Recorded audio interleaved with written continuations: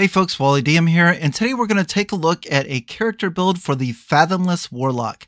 Now, if you're familiar with my builds, I don't build on optimization, but more around theme and having fun with a character. So in today's build, we're going to concentrate on enemy movement, whether that's pushing them back, reducing their movement speed, or things of that nature. We're also going to take a little bit of a sub-theme with regards to our patron. And since the Fathomless Warlock is a character that is more along with the sea and something along those lines, I want to use a character or a patron from the Magic the Gathering lore, and that would be Rexiel the Risen Deep. That is a legendary Kraken and one of my favorite cards from Magic's history. I used to have a few decks built on Rexiel the Risen Deep. Now, if you're not playing in an aquatic game, that's fine. You can still use this character. There's absolutely nothing to this character that's going to prevent you from using it outside of a ocean or some type of a sea or water campaign. You're perfectly fine to use this in any game that you want. And of course, I do need to mention that if you would like to see the written version of this character build, I did put an article up on my website, wallydm.com. You can find a link to that in the description below. It'll have a lot of the options that we cover today in written form, as well as 2 or 3 of the different character levels in a PDF if you'd like to download them and take a look at them. So with that being stated, let's get started. I'd like to introduce you to my Shadar-Kai Fathomless Warlock, Demira. Now, before we get over the options that I chose as far as level 1 is concerned, let's go over the Fathomless Warlock subclass itself. Now, again, this is a subclass that is more of an ocean theme, with our patron being a Kraken or some type of ancient water elemental. Again, I have chosen Rexiel the Risen Deep from Magic the Gathering, but you do not have to play this in a sea campaign. This works just fine with no problem whatsoever in a land campaign. Now, you see here we have the expanded spell list, and there are quite a few different spells on here. Now, these are not spells that we always know. Some subclasses, you get to add these and you always have them memorized or ready to use. That is not the case for the Fathomless Warlock. All this spell list or expanded spell list is doing is it's adding these to spells that we can choose. And as a Warlock, we get a decent amount of spells that we know, but we only get a couple spell slots. And we will pick a few of these down the road. But again, these aren't ones that we always know. They're just there for us to choose from when we get to that level. Now, one of the first level abilities of the Fathomless Warlock and the ability that we're going to build around with our theme is Tentacle of the Deeps. You can magically summon a spectral tentacle that strikes at your foes. As a bonus action, you create a 10-foot long tentacle at a point you can see within 60 feet of you. The tentacle lasts for 1 minute or until you use this feature to create another one. When you create the tentacle, you can make a melee spell attack against one creature within 10 feet of it. On a hit, the target is going to take 1d8 cold damage, and its speed is reduced by 10 feet until the start of your next turn. Now, as a bonus action on our turn, we can move the tentacle up to 30 feet and repeat the attack. You can summon the tentacle a number of times equal to our proficiency bonus, and you regain all expended uses when you finish a long rest. So I'm digging this subclass already. We get a tentacle that we can create at levels 1 through 4. We can do this twice per day, and it's going to deal 1d8 of cold damage. And if you'll notice, there's no way for them to destroy it. There's no armor class, no hit points. It's just going to be there as an effect of us being a Fathomless Warlock. And of course, when the Tentacle of the Deeps hits a target, it's going to reduce their speed by 10 feet until the start of our next turn. And that's going to be our theme for the character. We're going to manipulate how the enemy or how creatures can move. And then before we move on, just to point out that this does require our bonus action to be able to move the tentacle and repeat the attack. So that's going to affect some of these spell selections that we make along the way. Now, the other ability we get at first level is Gift of the Sea. You gain a swimming speed of 40 feet and you can breathe underwater. Now, this is a really neat ability, but if we were to play on theme with an aquatic creature such as a Triton or a water genasi, then those creatures already have a swimming speed and an underwater breathing ability. So what I'm going to do today is I'm going to pick a race that doesn't have either one of those features, has a lot of things that I like about it, and is going to gain these. So I'm going to pick a race or a species that is going to gain the swimming effect and gain the ability to breathe underwater, rather than already have it like the water genasi or the Triton. And so the race that I chose was the Shadar-Kai. So with the Shadar-Kai, we are a humanoid. We're going to be medium size, and we have a movement speed of 30 feet. The Shadar-Kai gives us an ability called Blessing of the Raven Queen. As a bonus action, you can magically teleport up to 30 feet to an unoccupied space you can see.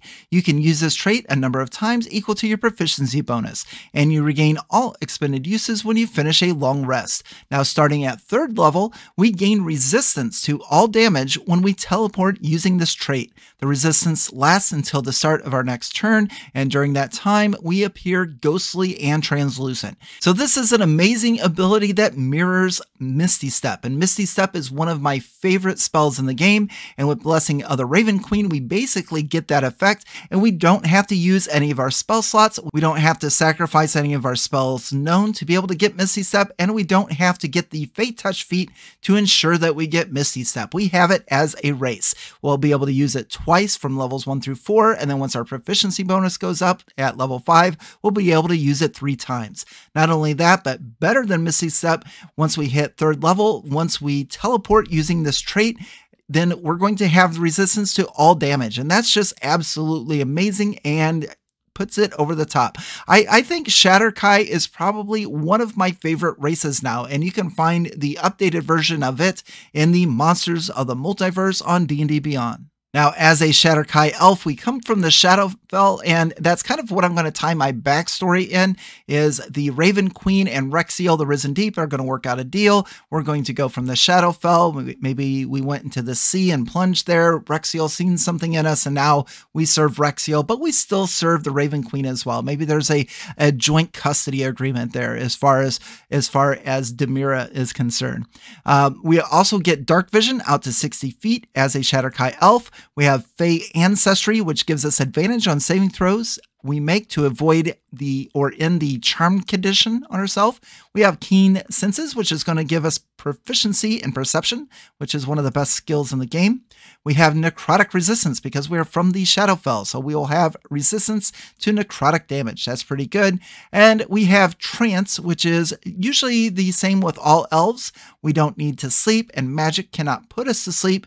And we can finish a long rest in 4 hours if we spend those hours in a trance-like meditation, during which we will retain consciousness. Now, one of the cool things about the Shadar-Kai elf that differentiates it from the elf that you would find in the player's handbook is at the end of our trance or our long rest, we can switch our 2 proficiencies. So as you see here, I'm starting off with Jeweler's Tool and proficiency in the Trident weapon, but after a long rest, I can switch that to a different weapon type. I can have like an herbalism kit and a dice set. I can have an herbalism kit and cartographer's tools and a great axe or glassblower's tools. You name it, we get to switch those after every long rest, and I absolutely love this. But for now, I'm going to stick with Jeweler's Tools because Demira is going to be fascinated with gems and jewels that you would find in the depths of the ocean, something like pearls and things of that nature. And I'm also going to stick with the Trident because even though we're not going to be using the weapon a lot, I still want her to be proficient in it and carry it around to signify her loyalty to our patron, the Kraken, Rexiel the Risen Deep. Now, as far as our ability scores are concerned for Demira, I used the point buy system to give us a 15 in charisma and then use that +2 modifier to give us a 17. I put a 15 into dexterity, gave us that +1 modifier to put us at 16, which is going to give us an armor class of 15. I went ahead and took the liberty of giving us a studded leather armor, maybe using the gold buy. And then I have a 14 in constitution to beef up our hit points just a little bit. Wisdom comes in at a 10, and intelligence and strength are our dump stats. Now for our skills, we're going to be proficient in perception because of the Shadar-Kai ability. We're also going to be proficient in nature and intimidation from being a warlock.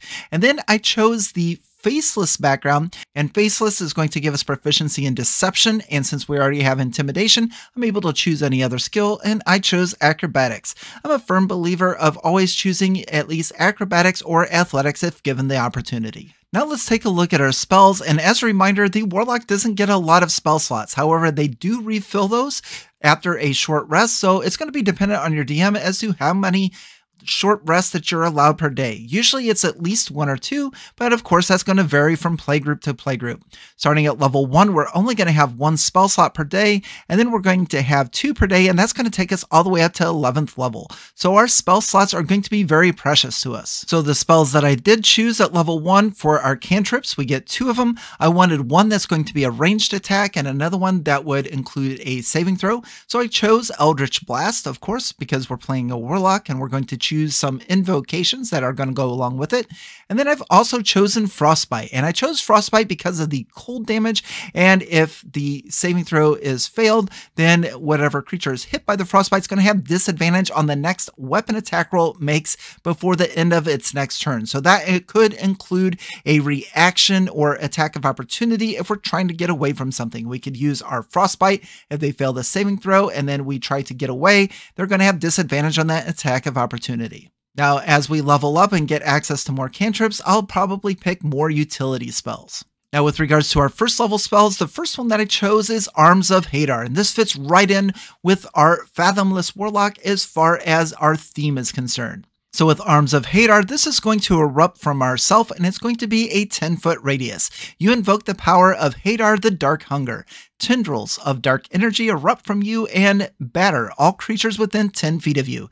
Each creature in that area must make a strength saving throw. On a failed save, a target's going to take 2d6 necrotic damage and cannot take reactions until the next turn. On a successful save, the creature takes half damage but suffers no effect. So this is going to be a great way if we're surrounded by a bunch of combatants. We will probably refer to our Arms of Hadar, blast it out, and hopefully get a bunch of failed saving throws. The other first level spell that I chose is Hex. Now, Hex is going to compete with our Tendrils of the Deep ability, which requires our bonus action, but at this point we can first level Hex, and then we can activate our Tendrils of the Deep the following turn, because Hex does not require our bonus action going forward. So the way that we could start combat at the lower levels is first round Hex, second round Tendrils of the Deep.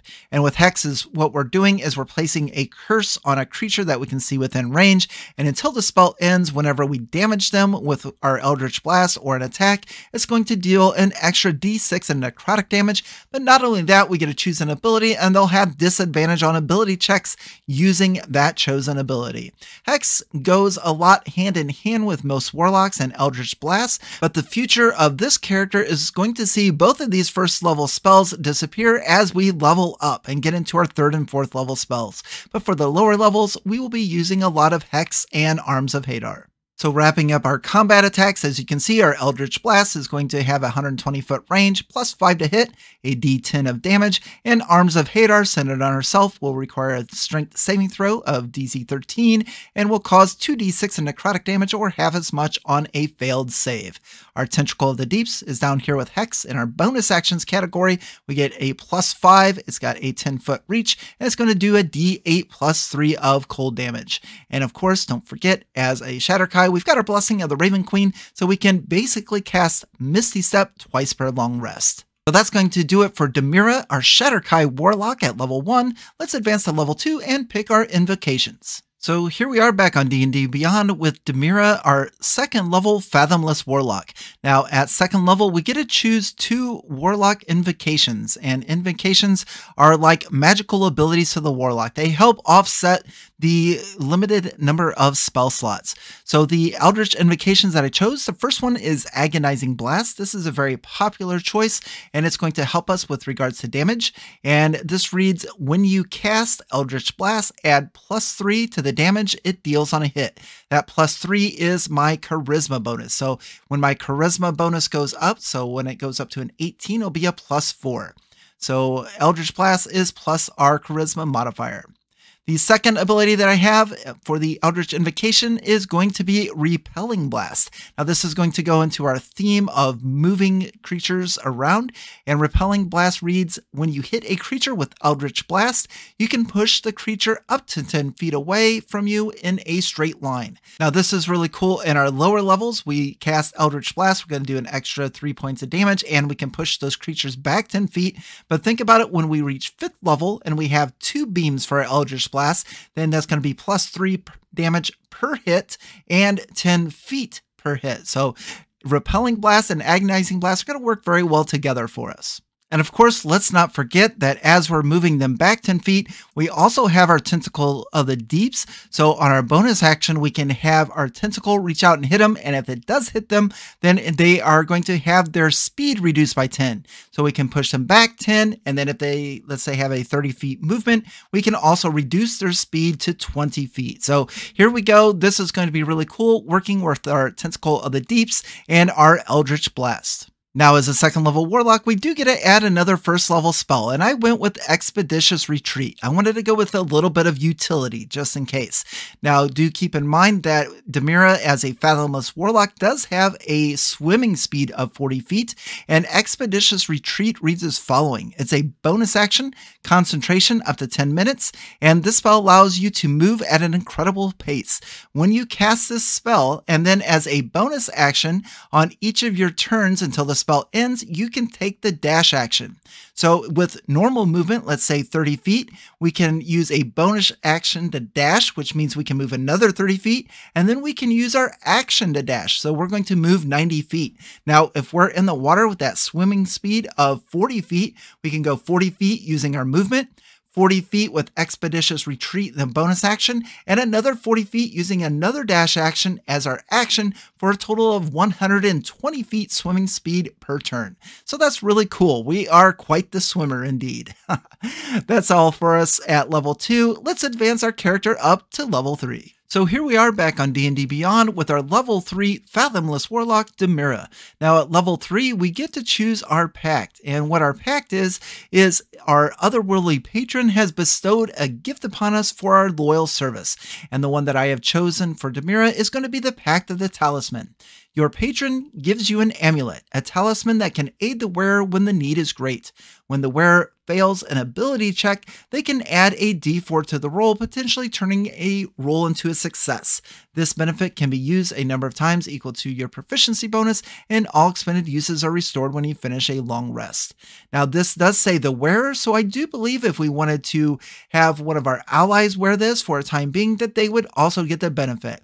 But knowing Dimira, she's going to probably keep this for herself. Now, I did pick the Pact of the Talisman over the other 3. The blade doesn't really fit the Fathomless Warlock. The Pact of the Chain focuses on a familiar, and I think we have enough going on already with the summoning spells that we'll get at later levels, and our Tentacle of the Deeps, which we're going to be using with our bonus action during combat all of the time. The only one that actually came close was the Pact of the Tome to get some more spells, but I really like the Pact of the Talisman, and I think it's going to fit this character very well. So now, as a 3rd level Warlock, our Pact spells, we still only get 2 of them per short rest, but they are the equivalent of 2nd level spells. So any of our spells that we can upcast now can be upcast to the 2nd level. And the 2nd level spell that I chose is Mirror Image. So with Mirror Image, this is a very good defensive spell that gives us 3 images, and it makes us harder to hit, whether that's in melee combat or with some type of ranged attacks. Now, it's going to be up to you and the campaign that you're playing in up to 3rd level. If you're not really targeted that much as a Warlock, then you might not want to go with this defensive spell, Mirror Image, but you may want to choose something with a little bit more utility, such as Invisibility. That's one of my favorite spells that could help in non-combat scenarios.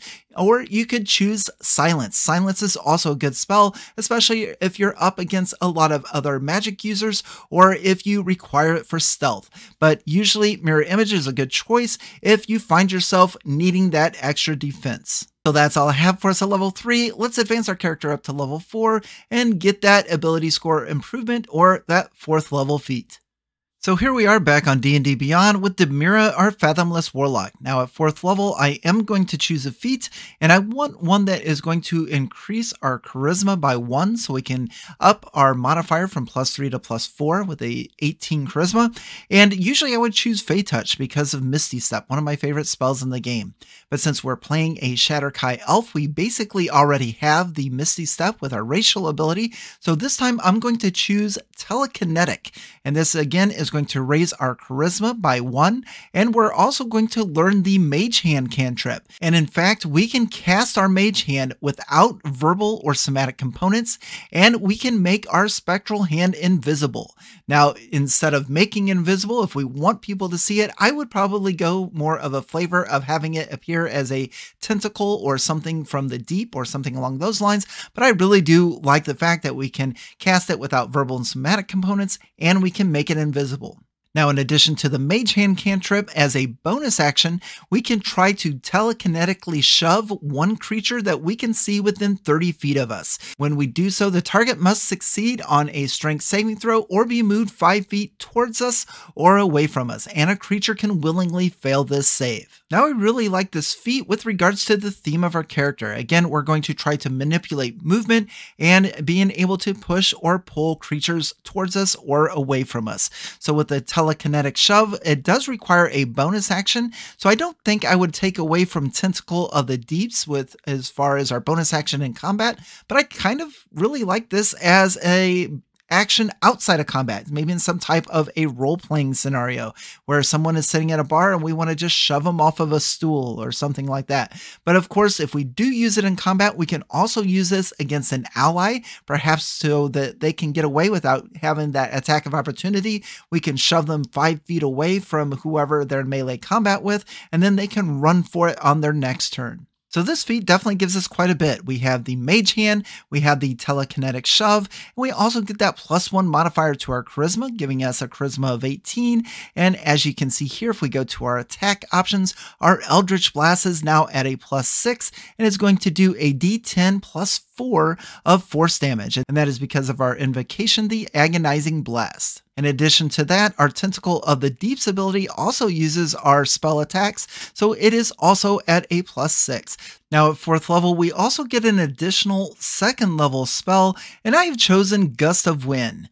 A line of strong wind 60 feet long and 10 feet wide blasts from you in a direction you choose for the spell's duration. Each creature that starts its turn in the line must succeed on a strength saving throw or be pushed 15 feet away from you in a direction following the line.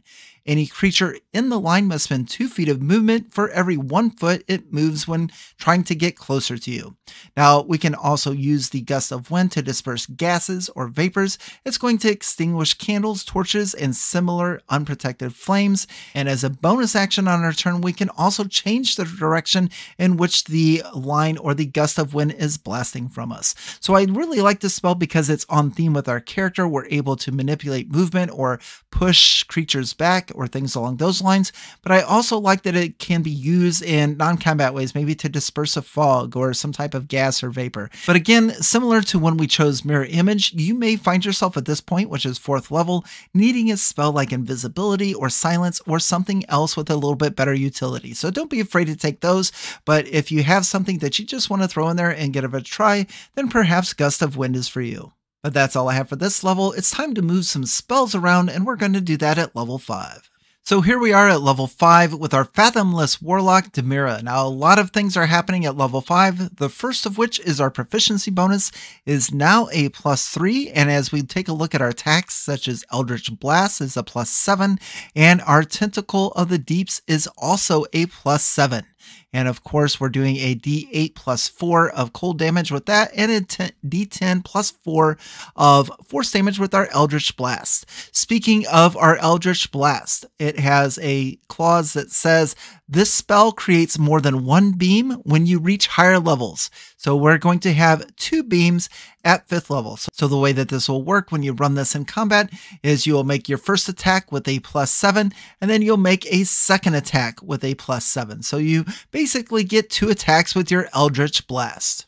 Now the damage and the effects of each Eldritch Blast beam is what's going to make playing this character so much fun. So we get 2 attacks, and each attack is going to do a D10 +4 points of damage. That's from the Agonizing Blast, giving us that +4 from our Charisma modifier.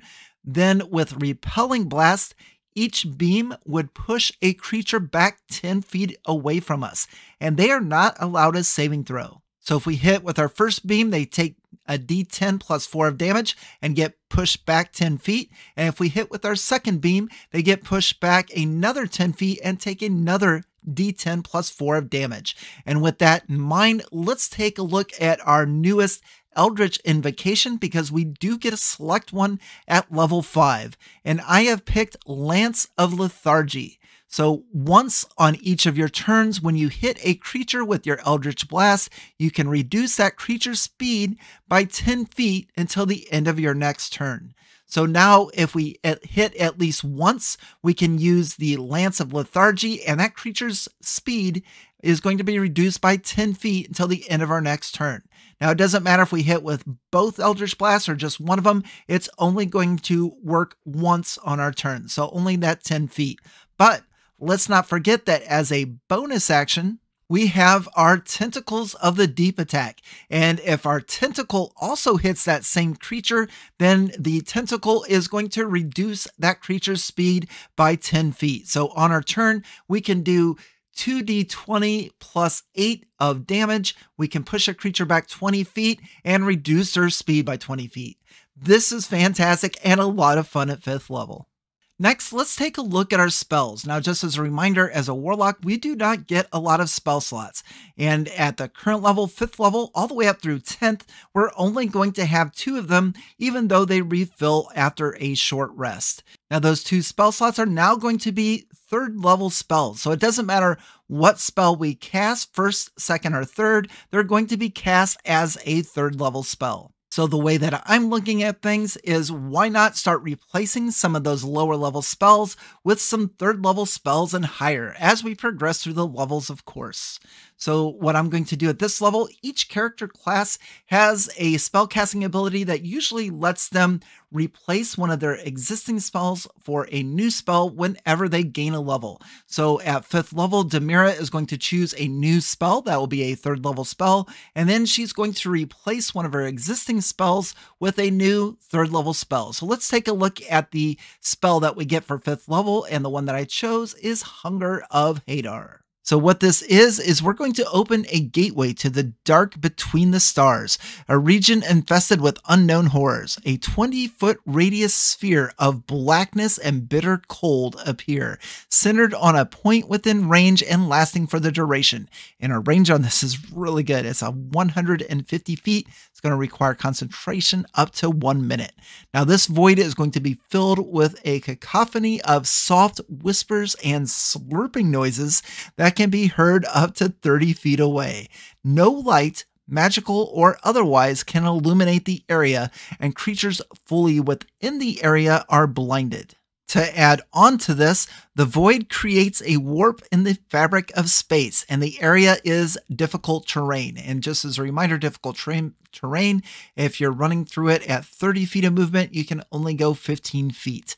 Any creature that starts its turn in the area is going to take 2d6 of cold damage, and any creature that ends its turn in the area must succeed on a dexterity saving throw or take 2d6 of acid damage as milky, otherworldly tentacles rub against it. So right there at that very last line, milky, otherworldly tentacles rub against it. That is horrifying to even think about. I would not want to be trapped inside of this sphere. No way, absolutely not. But what is going to be really cool, and what we're setting up with this character is, remember, we have a repelling blast on our Eldritch Blast. So that means anytime we hit a creature, it pushes them 10 feet. We get 2 beams at 5th level. So if we hit twice, we can push a creature 20 feet back. So if a creature is engulfed inside of this Hunger of Hadar, this 20-foot sphere, and they come out 10 feet, we can hit them with our Eldritch Blast and push them back inside of that sphere. So we could potentially just keep them inside that sphere, and it is just going to eat them alive. This is absolutely devastating, especially if we're concentrating on one creature. Now, I also believe that no one can see inside of this, not even if a character could see within magical darkness, because it's just a black sphere. It doesn't say anything about darkness on this, but do correct me if I'm wrong by leaving a comment below. Let me know what you think. Can a creature with magical darkness or devil sight or something like that see within the Hunger of Hadar. I'm thinking the only thing that can see within it is some creature with blind sight, but this is going to be a devastating combo for our foes. Again, this big old sphere, and we're going to use our Eldritch Blast with that repelling blast to keep pushing creatures back inside of it and letting these tentacles from our patron Rexiel the Risen Deep take care of the rest. Oh yeah, and let's not forget that our Eldritch Blast also has the Lethargy, so it will reduce their speed by 10, and our Tentacle can reduce their speed by 10, so they're going to be in that sphere for a long time. Now that seems like a lock for what we want to do in combat, but there's one more fun option, and I can see just doing these all the time, and this is Summon Shadow Spawn. So this is going to be a 3rd level conjuration spell. You call forth a shadowy spirit. It manifests in an unoccupied space that you can see within range. The corporeal form uses a shadow spirit stat block. When you cast this spell, choose an emotion: fury, despair, or fear. The creature resembles a misshapen biped marked by the chosen emotion, which determines certain traits of its stat block. The creature disappears when it drops to 0 hit points or when the spell ends. Now, this is the most important part of this. The creature is an ally to you and your companions in combat. The creature shares your initiative count, but takes its turn immediately after yours. It obeys your verbal commands, and no action required by you. This is extremely important because with our Tendrils of the Deeps, that is going to be taking our bonus action to move it around and to slap other creatures or opponents to give them that -10 on their move speed. So with the Shadow Spawn that we have summoned, we don't have to use our bonus action to command them, and that is going to make for a really fun turn in combat. So we're going to have our Shadow Spawn that's attacking, we're going to have our Tendrils of the Deeps that it's attacking, and we're also going to be hitting with our Eldritch Blast. We're a powerhouse right now. This 5th level character is going to be a lot of fun in combat. So now we have 3 different options when we bring this Shadow Spirit in. And again, here you can see this is a pretty tough creature. It's going to be an armor class of 14 and hit points 35 at our current level. Resistance to necrotic damage and the frightened condition. It's going to have dark vision, all kinds of different things. But where we want to be is we're going to have the Despair Shadow Demon. And that is because of this ability called the Weight of Sorrow. Any creature other than you that starts its turn within 5 feet of the spirit has its speed reduced by 20 feet until the start of that creature's next turn. So again, we're playing on that theme of manipulating speed and movement, and this spell here, the Shadow Spirit, is going to fall right into where we want it, and I absolutely love both of these spells. Let me know in the comments below, what do you like better? The Hunger of Hadar, where we're pushing them inside of this tentacle-filled darkness, or do you like the Shadow Spawn? And we have our Shadow Spawn, our Tendrils of the Deep, we have all kinds of different things going on. Either way, this is a lot of fun in combat for our Fathomless Warlock. So that's all I have for us at level 5. Let's advance to level 6 and see what new Fathomless Warlock abilities we're going to obtain. So here we are back on D&D Beyond with Demira, our 6th level Fathomless Warlock. Now, if you remember, we received the Tentacle of the Deeps feature and the Gift of the Sea for our Shadar-Kai Warlock at 1st level. Now, at 6th level, we get 2 more abilities for the Fathomless Warlock. And the first one is Oceanic Soul.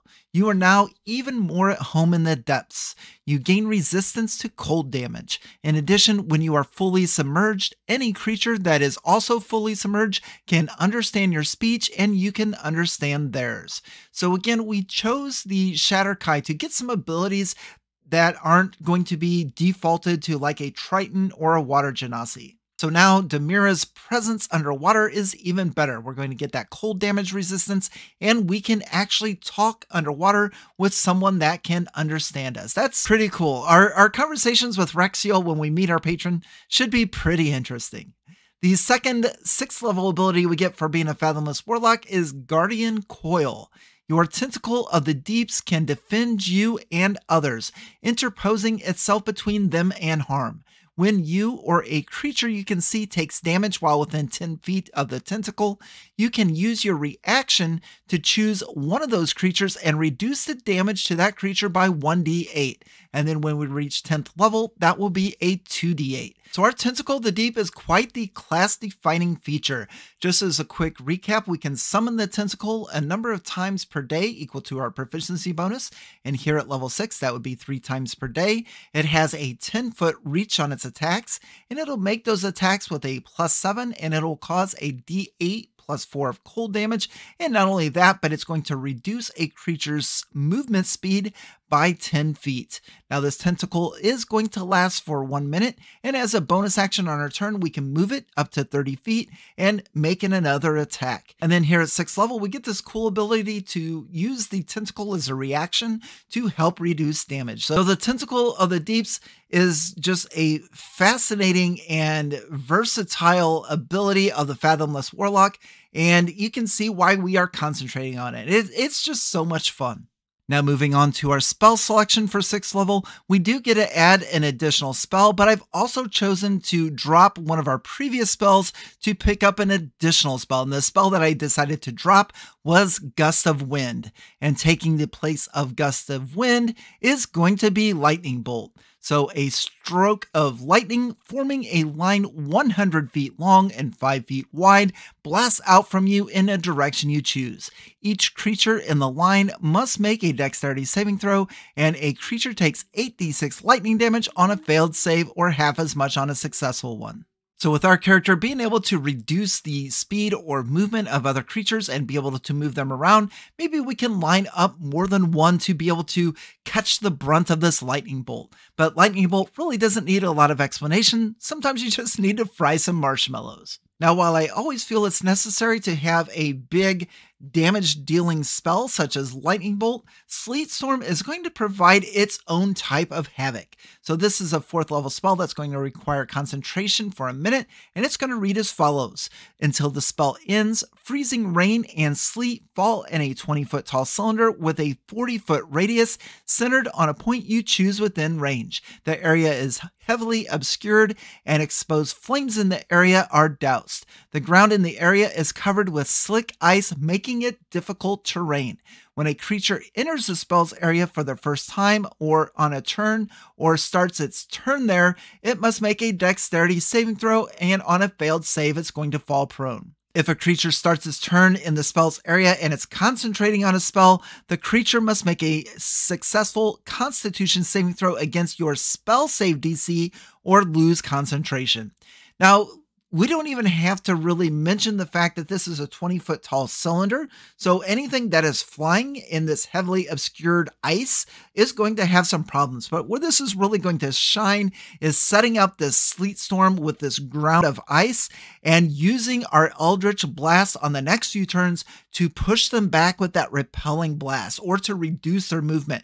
There could be a spellcaster that's not currently in the sleet storm, but then we can push them into it, and they'll need to make that dexterity saving throw to try not to fall prone, and then they'll need to make that Constitution saving throw to try to keep concentration if they're concentrating on a spell. So the sleet storm itself, creating this difficult terrain and the slowed movement, is damaging enough for the enemy, but the fact that we can use our Eldritch Blast to push more of them into it, that's going to be a lot of fun. So that's all I have for us at level 6. It's time to level up to level 7. So Demira is now a very powerful level 7 Shadar-Kai Fathomless Warlock, and we're going to get our next Eldritch Invocation and a 4th level spell. So the invocation that I chose is Grasp of Hadar. Once on each of your turns, when you hit a creature with your Eldritch Blast, you can move that creature in a straight line 10 feet closer to you. So now with our Eldritch Blast, we have the repelling where we can push someone 10 feet back. We have the Lance of Lethargy where we can reduce their speed by 10 feet. And now we have Grasp of Hadar where we can bring them 10 feet closer. I think it's important. So if someone is standing on the outside of one of our effects, maybe the far side of it, we can use our Eldritch Blast to bring them in, and we can just manipulate where they're standing. Maybe we want to move an enemy into melee combat with our fighter, our barbarian. So we could just use our movement 30 feet to get in the correct position, cast our Eldritch Blast, and if we hit at least one of the 2 times, we can move them 10 feet closer to us, which might put them in direct contact with one of our frontline fighters. So this will be a lot of fun, and now we have full control of movement of our enemies. I love it. Now, the 4th level spell that I chose is Rulotham's Psychic Lance. This does not require concentration, and it does take 1 action. You unleash a shimmering lance of psychic power from your forehead at a creature that you can see within range. Alternatively, you can utter a creature's name. If the named target is within range, it becomes the spell's target even if you can't see it. If the named target isn't within the range, the lance dissipates without effect. Now, the target must make an intelligence saving throw.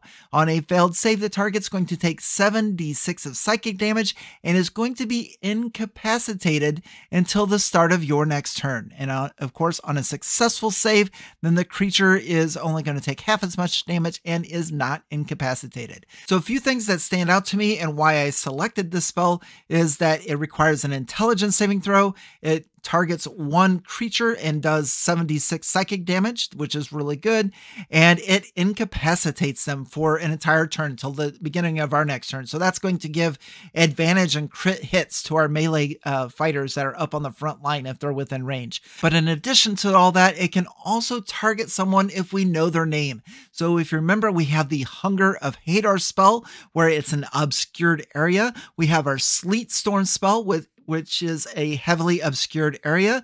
But if this individual that we're targeting, if we know who it is, maybe it's a villain that we know their name is Lizardo or whatever it have be, then we can just say their name in addition to casting this spell, and it's going to hit them in those obscured areas. So we won't have to have a line of sight. And with a range of 120 feet, that should do the trick. And if we watched the villain turn invisible and they're starting to get away, as long as we know their name, we'll be able to get them as well. So an interesting spell that definitely fits our character. So that's all I have for level 7. Let's move up to level 8 and see what's next in store. So here we are back on D&D Beyond, and I've decided to combine levels 8 and 9 for Demira, our Shadar-Kai Fathomless Warlock. Now at level 8, we get an ability score improvement, and I was really tempted to take our charisma from 18 to 20. That would give us a +5, max that out, and increase a lot of our abilities plus our attacks. But I couldn't help myself, and I ended up going with a feat that's going to give us an additional Eldritch Invocation. And the feat that I ended up going with is Protection of the Talisman. When the wearer of your talisman fails a saving throw, they can add a d4 to the roll, potentially turning the save into a success. The benefit can be used a number of times equal to your proficiency bonus, and all expended uses are restored when you finish a long rest. So a neat little feature. I thought about getting Eldritch Mind, where it would help give advantage on Constitution saving throws, but this one is a little bit more rounded, and since we are a Pact of the Talisman, I thought we'd give this a try. Now at level 9, we do get to choose another Eldritch Invocation, and so I chose the other talisman one, Rebuke of the Talisman.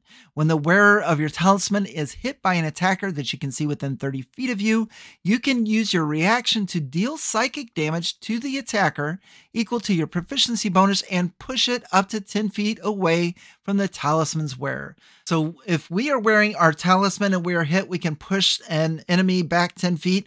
But I think this works even better if we give our talisman to one of our allies, and we can see them out there on the front lines. Maybe it's a fighter or someone, something along that line, and they get hit, and we can use our reaction and our talisman to push that enemy 10 feet away from our ally that is wearing our ornament. And I just thought it'd be really cool, since we are Pact of the Talisman, to pick up a few of those talisman Eldritch Invocations. Be sure to let me know in the comments below, what would you have done at 8th level with your ability score improvement, and what would you do at 9th level with getting another Eldritch Invocation? There was so many to choose from. It was hard to pick, but I like this one because it's on theme for our character. Now, speaking of that +4 proficiency bonus, we do have that at level 9, and that adjusts our attacks to a +8 and all kinds of things across the board. So we are really getting up there in terms of power level, but we also get 2 spells. So we're going to be able to choose a spell at 8th level and choose a spell at 9th level. Now, the spell that I chose at 8th level is a 4th level conjuration spell called Dimension Door.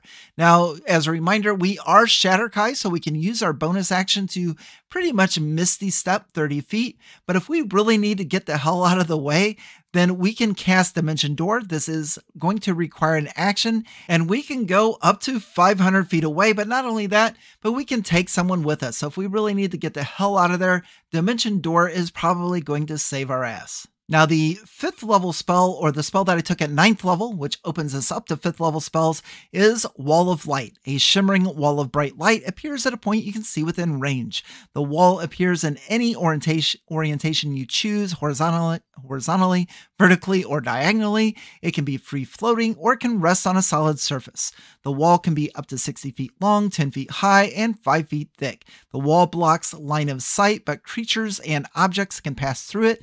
It emits bright light out to 120 feet and dim light for an additional 120 feet. When the wall appears, each creature in its area needs to make a Constitution saving throw, and on a failed save, a creature takes 48 radiant damage and is blinded for 1 minute. And then on a successful save, they'll take half as much and are not blinded. Now, blinded creatures can make Constitution saving throws at the end of their turn to end the effect. And of course, a creature that ends its turn in the wall's area takes 48 radiant damage. So again, this is another area of effect spell that we can manipulate with our Eldritch Blasts, with our Tendrils of the Deep, with our reactions, and just push and pull and move creatures into places where we want them to take damage. And Wall of Light is going to be one of those resources, along with the Hunger of Hadar and the Sleet Storm. That's going to work to our advantage. And do keep in mind, we still only have 2 spell slots per short rest, so it's nice to have a lot of options when it comes time to use one of those 2 spell slots. That's all I have for us at levels 8 and 9. Let's advance Dimira up to level 10 and get some new Fathomless Warlock abilities. So here we are at level 10 with our Fathomless Warlock, and we get an ability called Grasping Tentacles. You learn the spell Evard's Black Tentacles.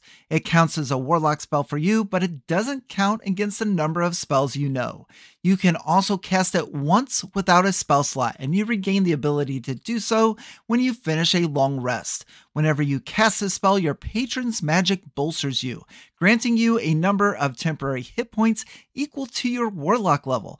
Moreover, damage cannot break your concentration on this spell. So this is amazing. Now, at 10th level Warlock, we don't gain any extra spells, so being able to get Evard's Black Tentacles at this level is definitely a blessing. So for those of you unfamiliar, this is actually a 4th level spell, and it reads, Squirming Ebony Tentacles fill a 20-foot square on a ground that you can see within range. For the duration, these tentacles turn the ground in the area into difficult terrain. When a creature enters the affected area for the first time on a turn or starts its turn there, the creature must succeed on a dexterity saving throw or take 3d6 bludgeoning damage and be restrained by the tentacles until the spell ends. A creature that starts its turn in the area and is already restrained by the tentacles is going to take 3d6 of bludgeoning damage. A creature restrained by the tentacles can use its action to make a strength or dexterity check, its choice, against your spell save DC, and on a success, it's going to free itself. So this is the top of the pile of what we want. Any type of spell that says when a creature begins its turn or enters into the first time is exactly what we want to have as far as being a Fathomless Warlock, because we're going to use our Eldritch Blast and our Tentacles of the Deep and our other abilities to be able to manipulate their movement, slow them down, push them back, move them forward, to be able to put them in that area. And what's cool about the Grasping Tentacles ability is we get Evard's Black Tentacles. We actually get 1 free use of it, which is fantastic since we still only have the 2 spell slots. And we're going to gain 10 temporary hit points, and you can't beat that. 10 temporary hit points is pretty darn good. And to complete our level advancement to level 10, we also get a cantrip, and I chose Lightning Lure. So this is going to be a lash of lightning that's going to strike out to a creature within 15 feet of us, and they're going to take 2d8 of lightning damage and be pulled 10 feet towards us in a straight line, of course, if they fail a strength saving throw. So it's going to tie right into our theme of manipulating movement. So I think we can stop there. There's a lot of great things going on with Dimira all the way up to 10th level, and at 11th level, her abilities are only going to get more powerful. So I really enjoyed putting this together with trying to find a way to create difficult terrain, to manipulate movement, to push, to shove, to reduce movement speed, and all of the things. I really love the Fathomless Warlock, the Tendrils of the Deep, and all the spells that we chose. There's a lot of great flavor and theme going on with our Shadar-Kai Warlock Demira. So what did you think of this character build? Is this something that you would play in your game? And if so, what would you do differently? And did I get any of the rules wrong? Because I usually do. Be sure to leave a comment below and let me know what you're thinking. Thank you very much for watching, and on to the next.